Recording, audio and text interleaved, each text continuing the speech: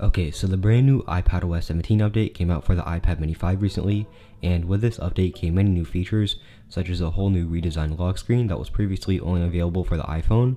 So in this video, I'll be explaining to you whether or not it's worth getting on the iPad mini 5.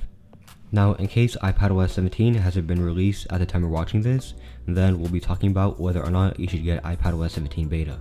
So first off, some of the disadvantages are the fact that the battery life is a lot worse, and also there might be a lot of lag.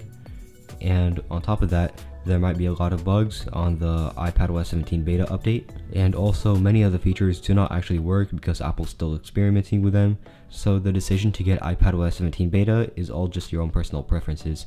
Now, if you decide you want to get iPadOS 17 beta, you can download it by going on to beta.apple.com, then scroll down to get started, and once you're here, tap on enroll your iOS device.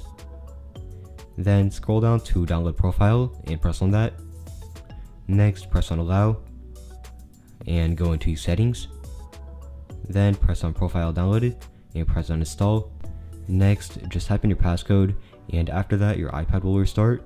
Then you'll just need to go to the software update page and you'll see that you can download iPadOS 17 beta. Now, if iPadOS 17 is already released at the time of watching this, then I suggest that you do update to iPadOS 17 because there may be some battery problems and also a bit of bugs, but those are going to be the only disadvantages, so my suggestion is that you do update to iPadOS 17. Now, if you do regret updating to iPadOS 17, then you have about a week after the update is released to downgrade back to iOS 16, and if you want to know how to do that, the link for the video will be in the description.